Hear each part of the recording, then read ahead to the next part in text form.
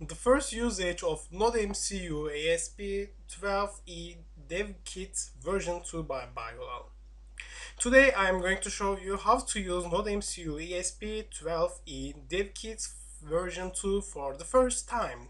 At very first, let's call this board as NodeMCU development board, although it has got ESP8266 module on it. That makes this board is fit to call development board enough, or whatever you call it is okay. NodeMCU board lets us to go to the internet via Wi-Fi. Such shields Arduino Wi-Fi shield, Ethernet shield. NodeMCU is much more powerful than the others, I think. The need list. First, NodeMCU ESP12E DEVKIT version 2. Note: there are two version type of NodeMCU. NodeMCU version 0.9 with ESP12 module and NodeMCU version 1.0 with ESP12E module. On this instruct table, I will use NodeMCU version 2 ESP12E, which is refers to NodeMCU version 1.0 with ESP12E module. Arduino version 1.6.8 knows as 1.0 for ESP12E module, although it's version 2, so I can say that version 1.0 means version 2.0. That's because of Arduino side, not about NodeMCU, the source. Read more. Second, Arduino IDE. Third, your computer. Windows is okay here. 4. Micro USB cable. 5. Wi-Fi network. We need SSID and password to get used on next steps. Wireless modem would be okay. Note: while you give an energy to NodeMCU via micro USB cable from your computer to do that, ESP8266 onboarded module may hot. This is moderate. I mean, there is no danger. A little bit heat is not seem a dangerous thing for our module. Be aware surface is hot enough.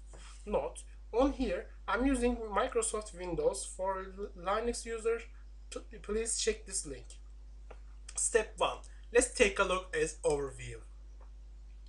On top side there is another board that you can see. This is the ESP part. ESP8266 is a module, but this is on board the circuit organizer which let us to connect over Wi-Fi. On rear side, there is written name given ESP12E DEVKIT version 2 and the link http www.doit.am for reference. Step 2. The first time to connect to PC. When we make a connection between NodeMCU board and computer, there is automatically driver loading window that you can easily learn which COM port number that your computer had gave. Mine is successfully loaded the driver and gave me COM port number 15 to access to my NodeMCU board. There are two black buttons near the micro USB port. One is reset, other is flash. When you click on the reset button, you can see ESP8266 sides blue is blinked. Step 3. You have to use Arduino IDE to program NodeMCU. First, install the Arduino IDE from download section of arduino.cc website. Also check my instruct table about installing, updating, removing Arduino IDE from here. Second, run Arduino IDE is arduino.exe. 3. Arduino IDE file, preferences, shortcut is Ctrl plus comma, settings tab. On additional board manager URL site, type this and click OK. This JSON object will bring necessary driver from NodeMCU from the website esp8266.com to our Arduino IDE. For Arduino IDE, Tools, Board, Board Manager, type Contributed, click on Install, or search ESP8266 from the search bar. 5. Arduino IDE, Tools, Board, NodeMCU 1.0, ESP12E module.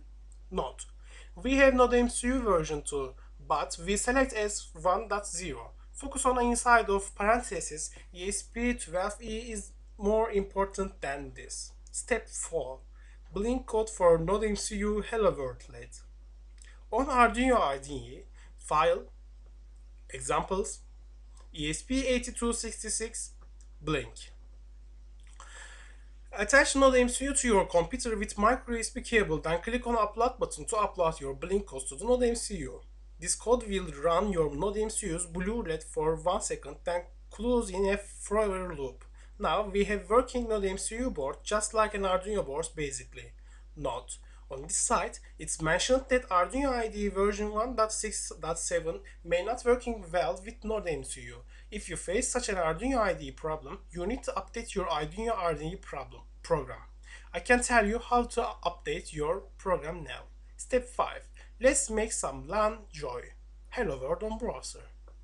On Arduino IDE file, example, ESP8266, ESP8266 hello server, modify these lines.